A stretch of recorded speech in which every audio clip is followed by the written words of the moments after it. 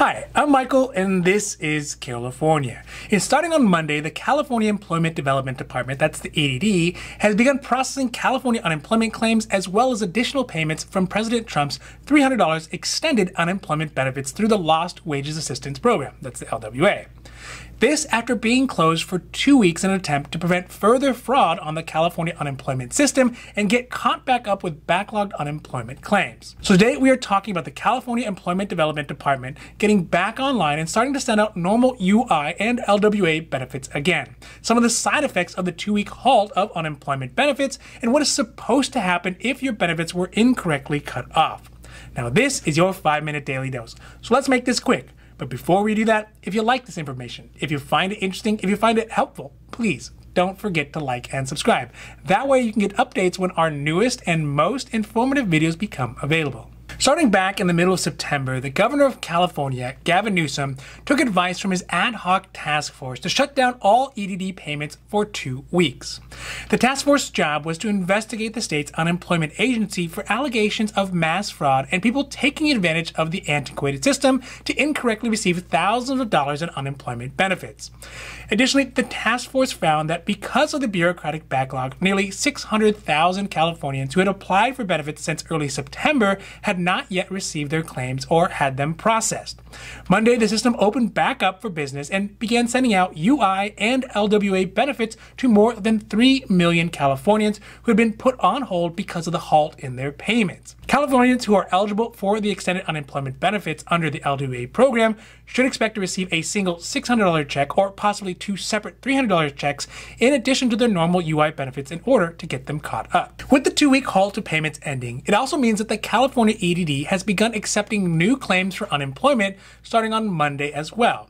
The EDD has launched its new ID verification system that they will use on all new claims to try to ensure that the correct amount and duration of unemployment benefits get to the right people.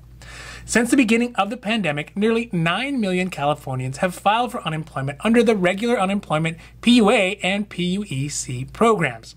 Nearly half of these claims were initially applied for between March and May of this year when the pandemic first started. The EDD hopes that with their new system and their backlog cut down to a more manageable size, they'll be able to better process claims and ensure that Californians who are in desperate need of benefits are able to get them in a timely and secure manner. Since the beginning of the pandemic, the EDD has had a difficult time distinguishing between which unemployment claims are legitimate and which ones are not.